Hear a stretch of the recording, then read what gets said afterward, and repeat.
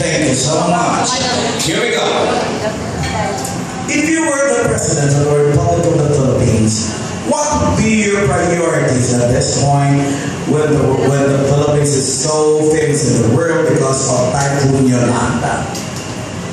Well, I do appreciate the well thought of and very serious question. Thank you so much, Mr. Host. But before I dare to answer your question, I would love to inform everybody that my number one advocacy is education.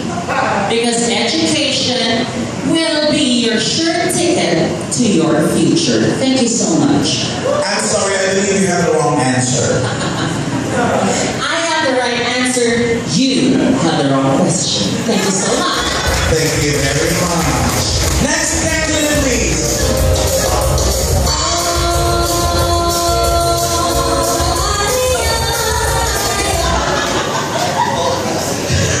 Good evening.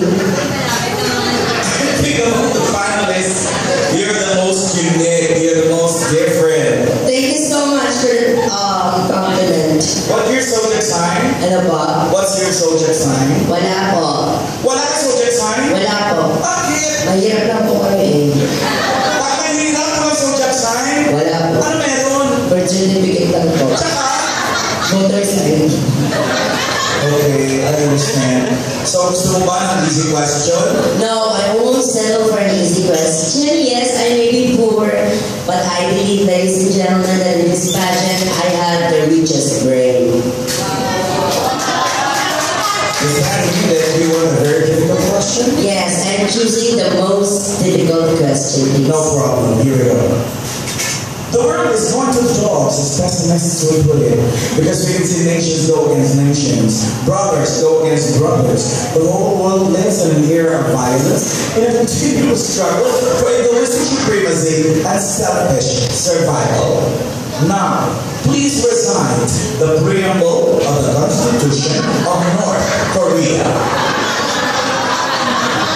Thank you so much for that mind-boggling question. Keep it up, thank you.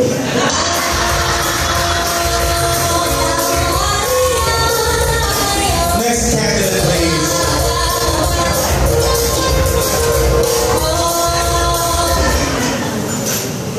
I understand, lady, that you are into astronomy, the study of stars, is that right? Yes, of course.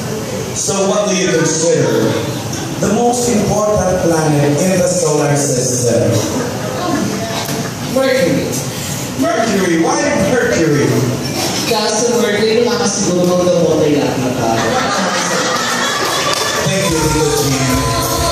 Next candidate, please.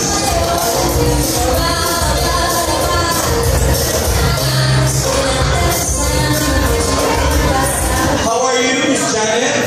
I'm hungry.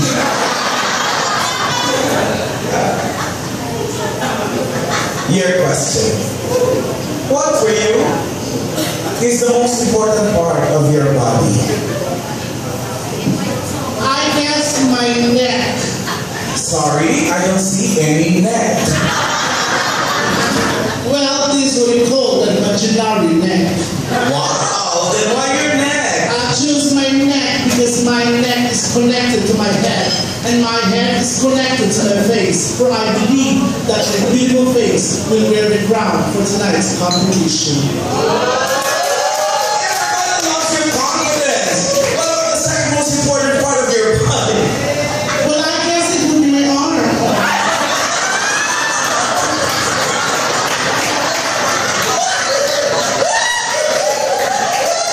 And what about your arm? Well, I choose my arm because my arm is connected to my hands, which I eventually use to win for my moments of victory.